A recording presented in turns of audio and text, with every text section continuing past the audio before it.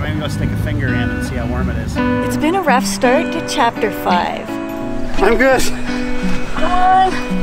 I'm coming. In 500 meters, arrive at Traverse City on the left. Our lack of planning has been taking a toll on us since the starting of this chapter. And with a long weekend coming up, it's just too late to make any reservations. I needed a break from the uncertainty, and we lucked out with a 3-night stay at the Traverse City State Park, thankfully. Problem is, it had a lot of low-hanging branches, which made finding a spot tough, and we hate parking in the dark. Being an RV sometimer is not always sunshine, good views, and great experiences. But we were really loving Michigan, even if we had to do some stealth camping, you know, over the long weekend. Let us show you how it went with a few cool places you might like to visit in Michigan too. Well, we're finally going to go do something fun. We've been doing lots of fun. It's been a rough start to chapter 5. We've just been, I don't know, we didn't plan. You know we don't plan, and then the fact that we didn't plan and the long weekends here and where can we go and everything's booked up, it's been tough. Busy. Yeah. Yeah. But we're in Traverse City, Michigan, and they've got some village commons thing, right? Yeah. Yeah. Anyways, I think it was a mental asylum or something. I believe it was. So I'm feeling like it might be appropriate for us. It could be perfect, actually. We'll head down Front Street, which is kind of a downtown area, and end up there, and we'll see if Denise ever leaves there. Point being, we're going to have some fun today. We're going on a bike ride. Apparently there's a lot of bike trails around here and cool things to see. The sun is shining at least till 3, right? Yeah, then there's thunder showers. We are on Lake Michigan, so we'll check out the shoreline of that as well. Yeah. So let the fun part of chapter 5 begin. Come along, let's go. Go.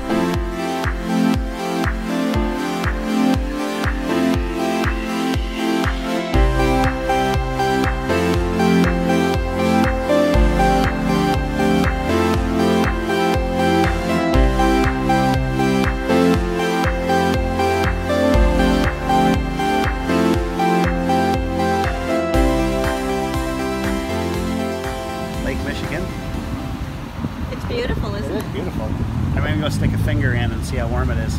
Just a finger? So far. Maybe more later.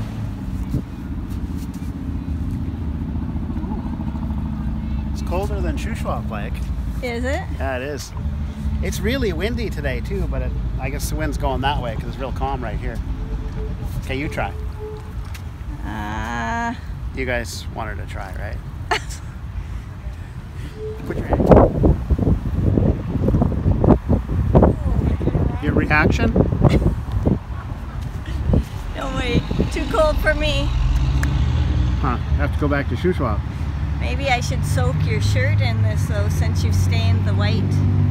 I don't know what it is about this shirt, but every time I wear it, I get coffee on it. I know. That wasn't even me. I was riding along, hit a bump, and my drink holder splashed out and hit me.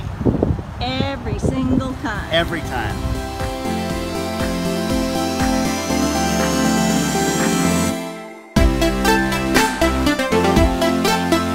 Well, we should probably have cheesecake before we leave. So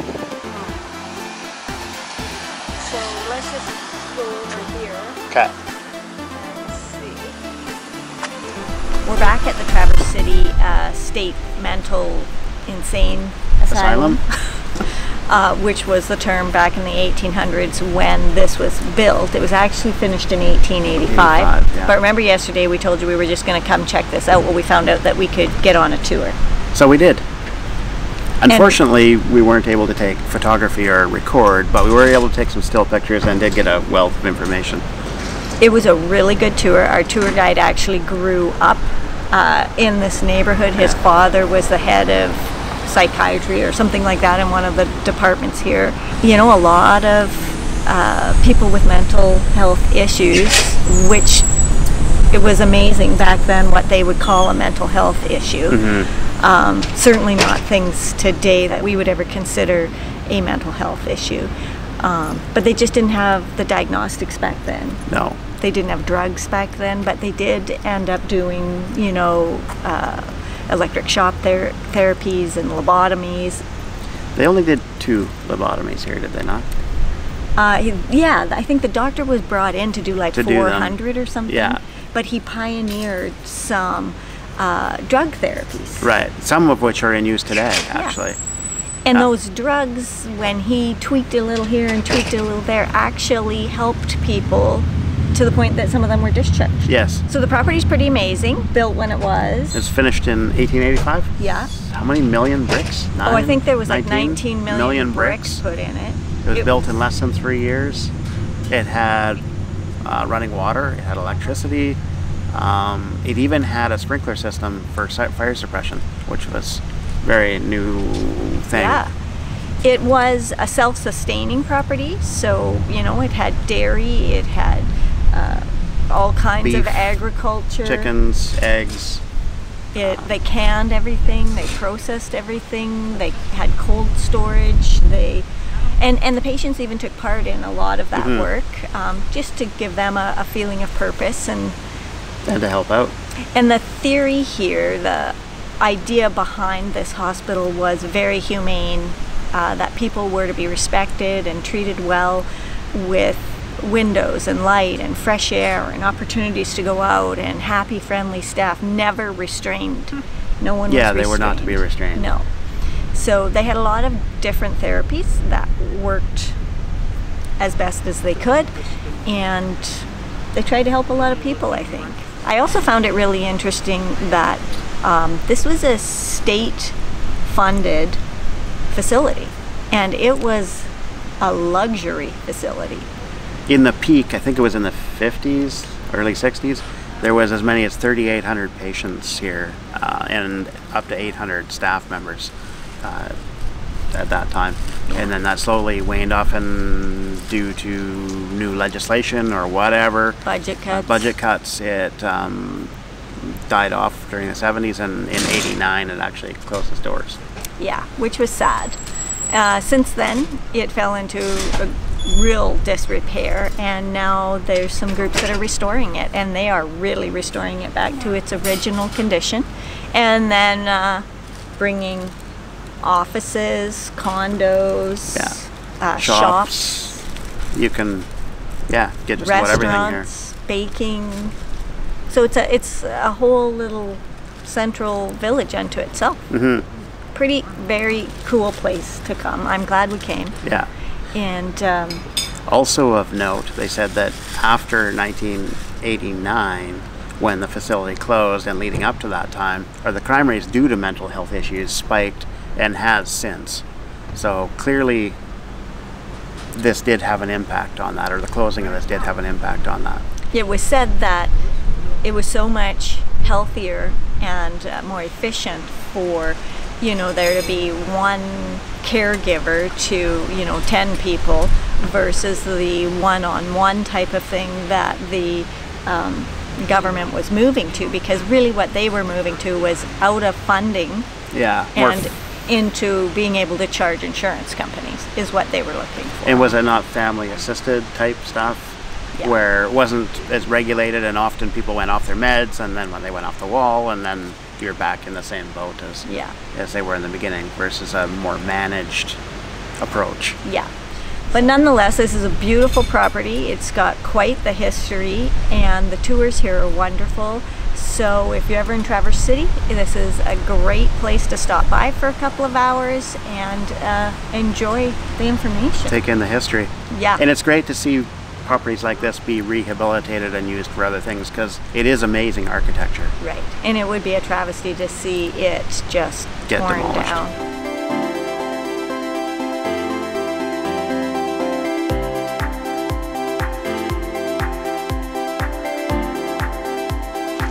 See anything you like in here? Oh my God. Look at it. What about this one? I love that one. And I like that open range. Okay, let's make it easier. Show me the ones you don't want. This one. The tent.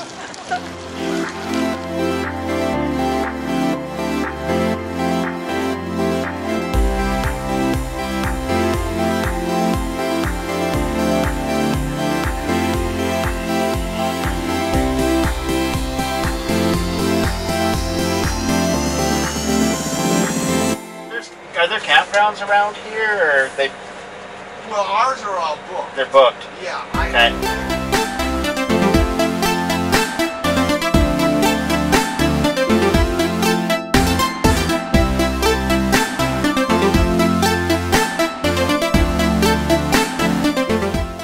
So we made it to the shores of Lake Michigan. It was about a 2.5 mile ride on a nice trail from Sleeping Bear parking lot. There's another 2.5 miles or so, and there's a little town. We're gonna go check that out. So.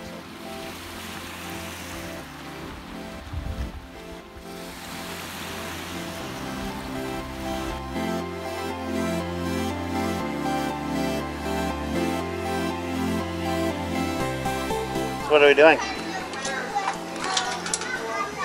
I just found this place called Boondocks. Live music, snacks. What more can we want? It's right up our alley.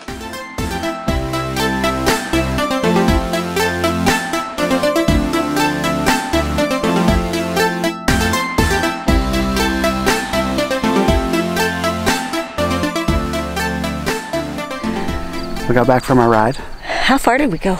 It's about 10 miles round trip, so we just did 5 miles just now. It was good. We went to that Boondockers place for dinner and I enjoyed it. Yeah, no, it was good. It was good atmosphere. Yeah. And the trails are awesome. Totally Yeah, great biking trails. So now they say up there, we're gonna see the water from there. So we're gonna go up there and see if we can catch a sunset. See if that's real. Do you think we'll make it up there before sunset? I don't know, I'm kind of pooped right now. let's go. After the bike ride, we might not make it up the hill, but we'll try. We're working it for you all. We are. We're giving it our all. This is us hiking again.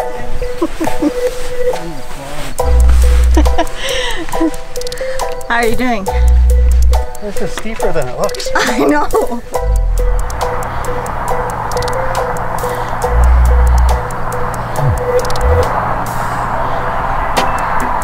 Come on, Clark. It never ends. Water. I need water. We're getting there. That's quite the climb. I know, but you still got quite a bit more to go. We gotta get over there. Way over there. We can do it. At least it's not as steep. It seems like every time we think we're there. Well, it's not dark yet, but we've gone over about 3 hills thinking that that's it. So hopefully this is the last one. And hopefully we see something good after that. Okay. A lot of sand, a lot of hills.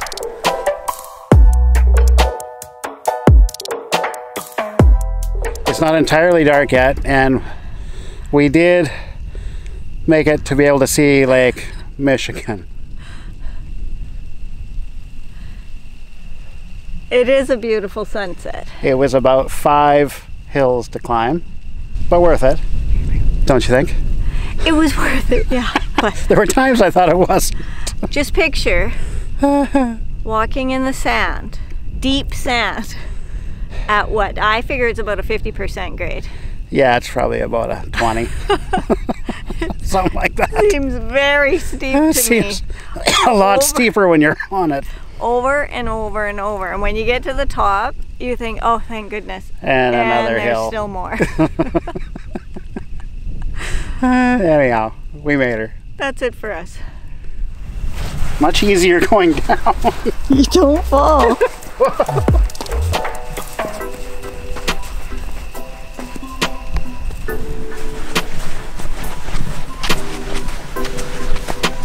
See the beaver yet? No. Oh yeah, it's probably at least a 50%. Really? No. Where are we? Over 2 more hills. Ready? Come with me.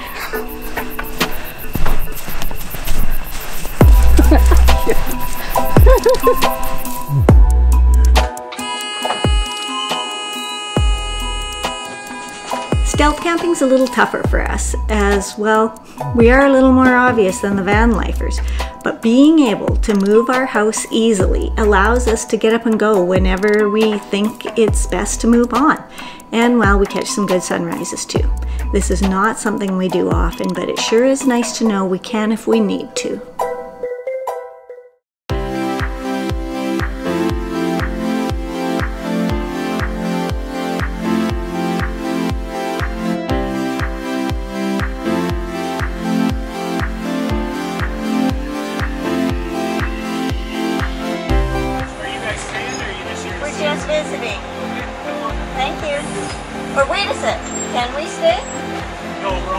That's what I thought.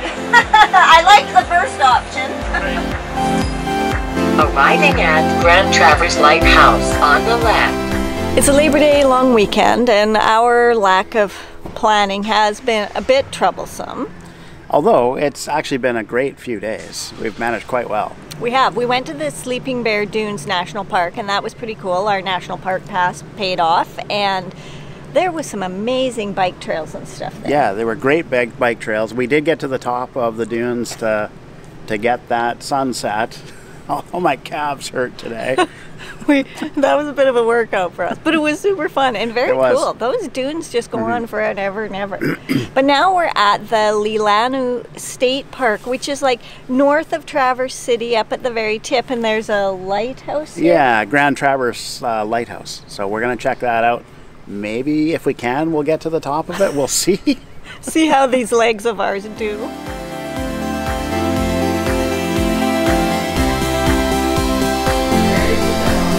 So we're checking out this Grand Traverse Lighthouse Museum because you can come in the fully restored house that was where the lighthouse keeper, and he did have an assistant too at some point. So him and his family lived in one spot on the property, and then there's like an identical place that hopefully we'll get to see where the assistant stayed. So this was like the formal dining room, and I mean, I think they ate mostly in the kitchen, but I mean, they had 8 kids.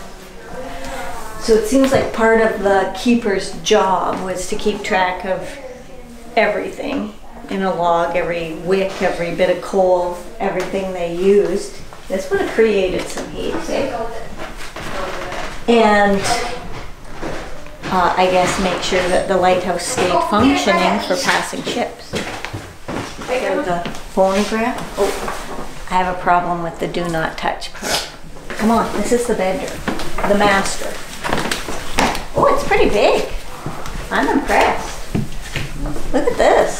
This is a pretty big bedroom. And look at the beams and the construction, hey? Very nice. And then I think all the kids slept upstairs, so let's go up there.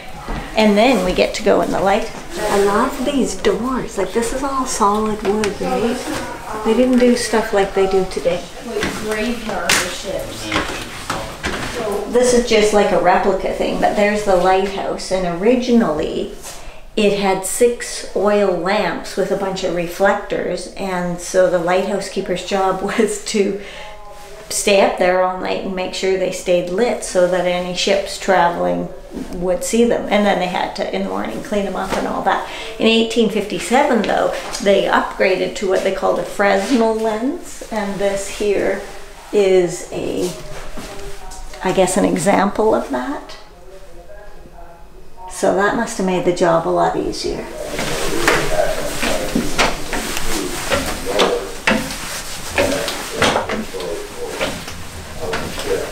Okay, one more set of ladder-like steps. You gotta watch your head here too. I'll be careful. It's kind of a squeeze. So if you look down there, that red roofed building, in 1899 they put in a foghorn type of thing, and they had to like put a bunch of coal and stuff in there to build up heat and pressure to make the sound go off to help tell the ships they're getting too close, I guess.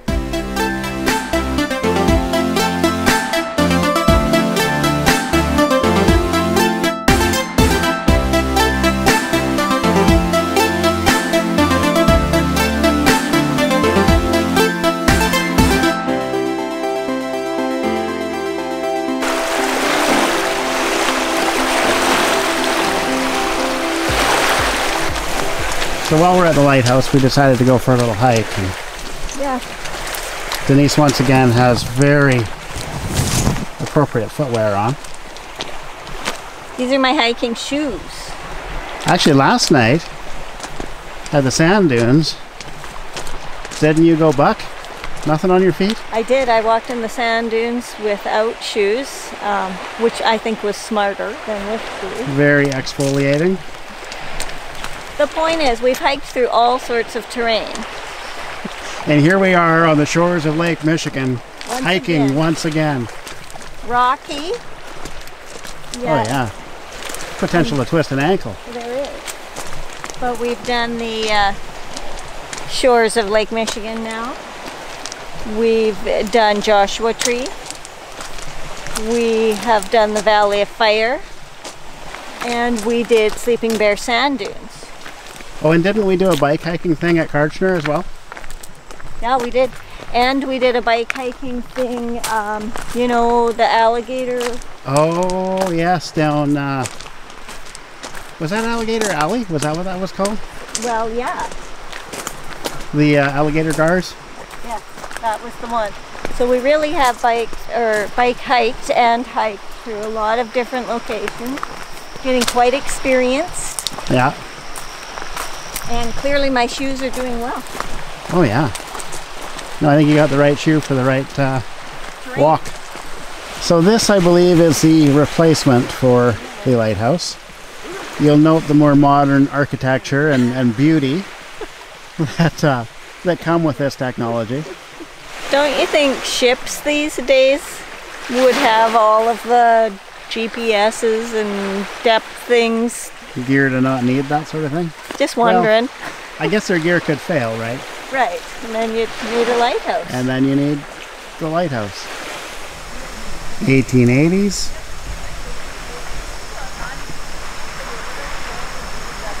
$2,000. What's more interesting to you?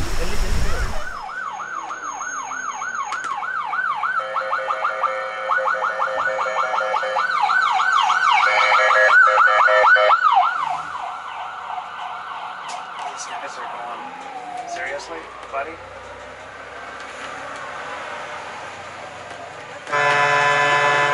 What are they doing? After crossing paths with some ridiculous Michigan drivers and seeing how the police handled it, or rather didn't handle it, we were very relieved to use our Boondockers Welcome membership. At last, we had found a comfortable, secure place to stay for the night. Hit subscribe and join us next time as we share more fun places to explore in Michigan. See you out there.